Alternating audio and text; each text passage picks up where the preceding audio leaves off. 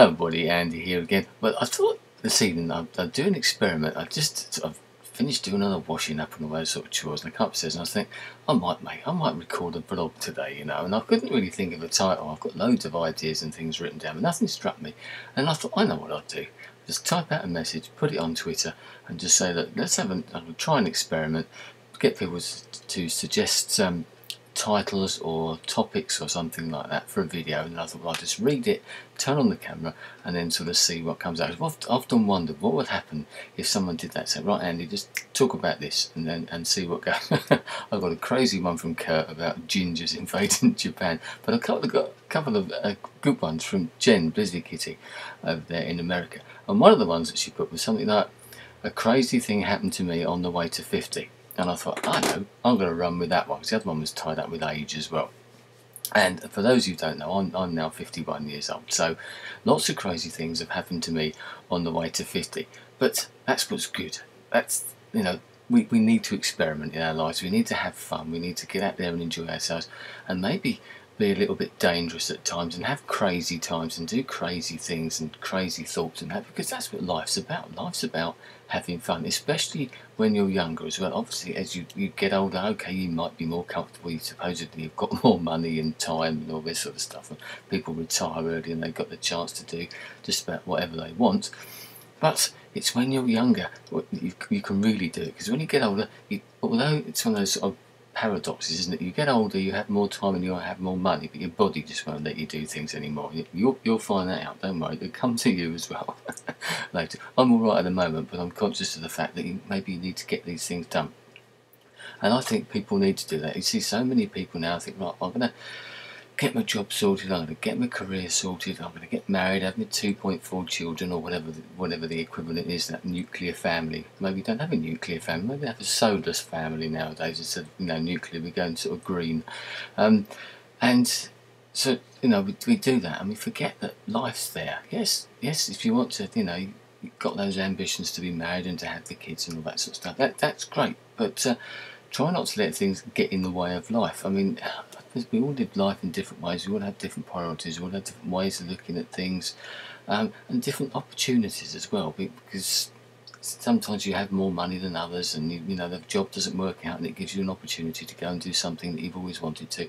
Other times you get into a job, you can't get out of it for whatever reasons, you owe money and things like that. There's all these sort of variables that go on, especially in today's climate, and we all know what's going on around the world, that if you've got a job, you want to try and keep hold of it for as long as you possibly can, because the alternative isn't very good, is it?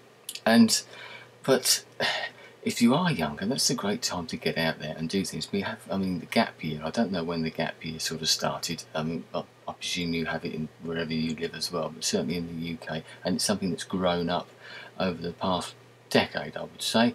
Although people possibly had gap years ago, I don't remember it being spoken about now. Nowadays, you have holiday companies that specialise in getting kids or young adults who leave school before they go to university or college or whatever the equivalent might be, that they actually go out there, earn some money working in bars or shops or doing whatever they do, and they get their money and they generally go off around the world or do some big adventure, and they have a gap year, and then they come back and they start their life. Now, I think that's great. That's exactly the sort of thing they ought to do. The crazy thing that can happen on the way to 50 is that you get out there and enjoy yourself. I was lucky enough when I was younger, because I didn't have the sort of ties, and I hadn't sort of got married at an early age or anything like that. Not sure there was really any close calls, to be quite honest. I can think of one relationship, but that's another story altogether.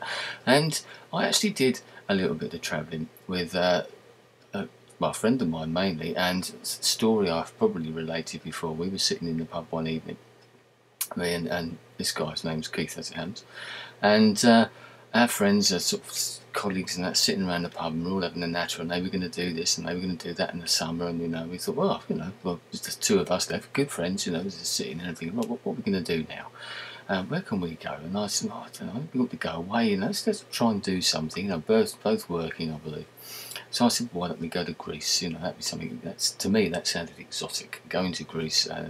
And this is way back in the sort of about 1980, 1981. Keith turned around, my friend turned around and said, well, why don't we go to America? I think, well, whoa, that was a big step. We'd had sort of friends that had done that, and even done that sort of gap year type of thing, I suppose. But that's what we did. We arranged it, and we flew to Miami, got a car, and we drove around the Everglades and up the Gulf Coast, and went to Orlando and Tampa and all this sort of stuff. And then we flew off over to New Orleans and stayed there for a week and had a great time, and then come home. And then the two of us, we went to Sri Lanka next year, I believe, and we spent 2 or so weeks in Sri Lanka, basically backpacking. And then we also went to India a couple of years later and things. And we did actually get to Greece once as well. And then even when I met my wife, I was in that. It was about the time that I was going to India with my mate again, and I sort of opened her eyes, I suppose, to sort of a bit of travel. But we got out there and we went to various places in Europe, Portugal, Greece again, and places like that. And we also went to Egypt and things like that. So I felt that I'd done a little bit before, but sort of myself and my wife sort of settled down and had the children and everything. I felt that I'd lived a little, and it does help you, I think. It helps you to get through what can be a pretty crazy time, and can be. You can think about these things. If you think to yourself, you have your children, you've got your mortgage and that, and it's your life's set for a while, because there's, as I said before, there's not a great deal ways out of these things. Sometimes you're there, you've got to live with it. This is what what your life is. I'm not complaining. You go into these things knowing that I certainly did, whether it be the marriage, whether it be the mortgage, whether it be the children. It was all done knowingly. But I had that fallback that I'd done something in my life before, and I felt that I could live on that, if you see what I mean, live on the interest of what had gone before, and it could carry me through till I got to the time when the children were older, things changed a bit, maybe the mortgage payments had gone down a little bit, all those, you're a bit more comfortable, etc., a bit more settled, and you can actually then start having some more holidays yourself, either as a family, and you can start travelling a little bit, or you, like I did last year, going to America and things like that on my own. So there you go, crazy things have happened to me, and I've done other things as well. I've said before, I used to play drums in bands and that sort of stuff, and there's some good stories that can come out of that, and some great adventures, I suppose. Nothing too drastic, but just little things I can look back on and I can say, I did that. I did that. I got up on stage in front of people and played our own songs, and had people singing along to, and got people to travel by coach with us to London or to other places to come and see our gigs. And we made a couple of records, and we did that. Nothing spectacular, but it's just one of those things that you can look back on and you can think, yeah, that was good. I've done something with my life, even it might only be a small thing, but it's something that other people haven't done. That sounds a bit elitist, but that isn't the way it's meant. But it just means that you can think to yourself, yeah, that's good. Something you can be proud of, something you can look back on. And you need to do these crazy things while you've still got the time. We don't always get the time, as I said. The older you get, sometimes you might have more opportunity to do these things, but you haven't got the wherewithal. Maybe your health isn't so great or something. So if you are younger, think about it. Grab the life by the balls, grab it by the neck, and if you get the opportunity to do something, take it, because you never know.